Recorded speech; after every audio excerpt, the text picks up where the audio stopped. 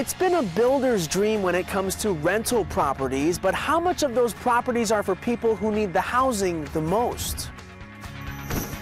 And housing experts believe the Madison area vacancy rate could exceed record lows. Good evening, everyone. I'm Sarah Carlson. And I'm Eric Franke. Thanks for joining us. Andy Choi explains how the demand for rental properties, it brings big business, but also tough times at the same time, Andy. Yeah, it's as essential as food and clothing for all of us, but while more roofs are being built, it's no promise those new roofs will shelter our communities most vulnerable.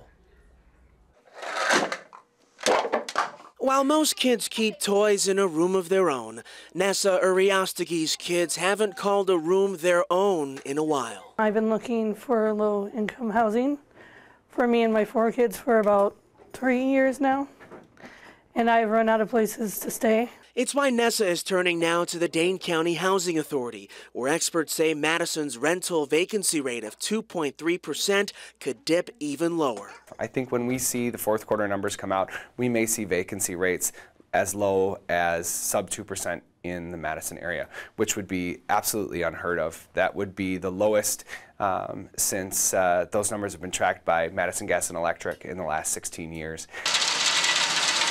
Vacancy numbers are never concrete, and McKenzie Apartments are doing its part to open up new opportunities for those looking to rent. You obviously here in Verona see a big benefit from Epic, and at our properties now we have seen an influx of Epic employees coming in.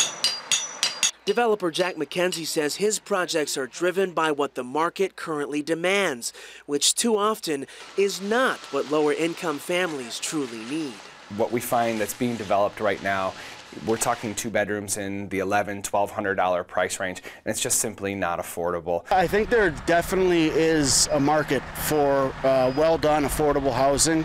I think it starts with the city putting that into their neighborhood plans and into their zoning plans. We didn't ask to be in this situation.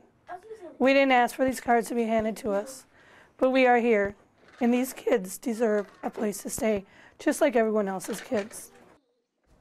And we should note the term affordable housing is defined as a home where the total cost of rent and utilities does not exceed 30% of a renter's income. According to the National Low Income Housing Coalition, the fair market rent for a 2-bedroom apartment in Wisconsin is $740. And for that unit to be defined as affordable, the renter's wage must be greater than $14 an hour. The wage for Wisconsin's average renter is just above $11. That's more than $3 an hour short. And if you think about where the rental market is right now, $740 for a 2-bedroom will be hard to find around here. No kidding. So what do city officials say about the need for affordable housing? Yeah, I spoke to the Madison Housing Operations Unit, and officials say budget numbers are still not where they need to be in order to utilize the programs that could boost that incentive to build those affordable homes.